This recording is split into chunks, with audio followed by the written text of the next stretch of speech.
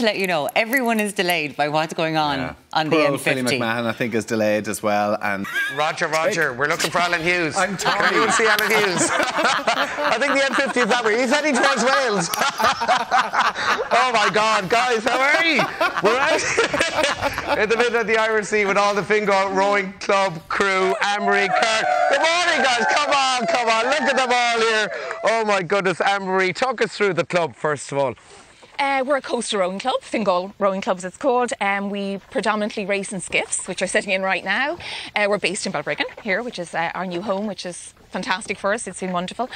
We compete every weekend. This time of the year, this is our season. We do sprint rowing every weekend in regattas all along the East Coast.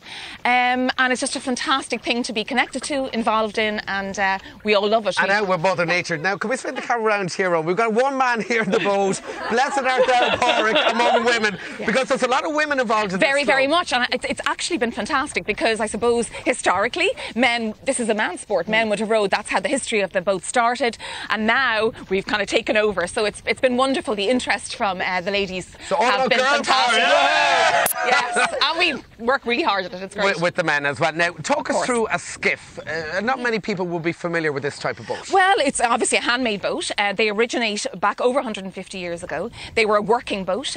They were used by the hobblers, as they were called, with a cruise. They used to row out to the shipping boats as they came in to, number one, bring them safely to shore, and number two, take goods off. And that's how they made their money. And that was the start of it. But they obviously competed. So suddenly then it developed into something that became more structured. And then about 86, 90 years ago, the East Coast Rowing Council developed rules and regulations. And that's how the regatta started. Yes, so I know you have a regatta coming up as well. Yes, and it's a big one for you because it's your first ever regatta. It's our inaugural regatta, indeed. It's really, really exciting. We're only 6 years old.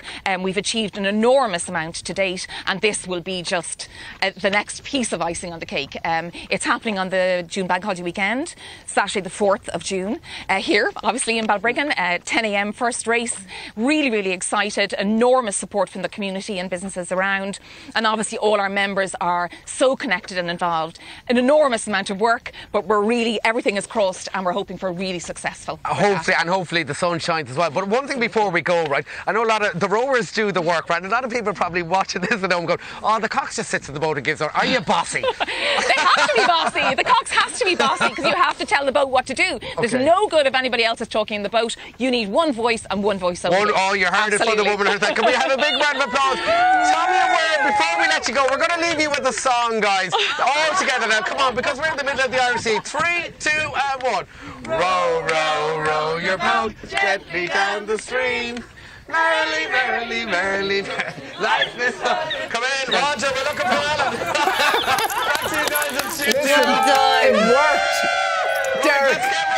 worked. Derek, it worked. Roger, look who has arrived into studio. Stop.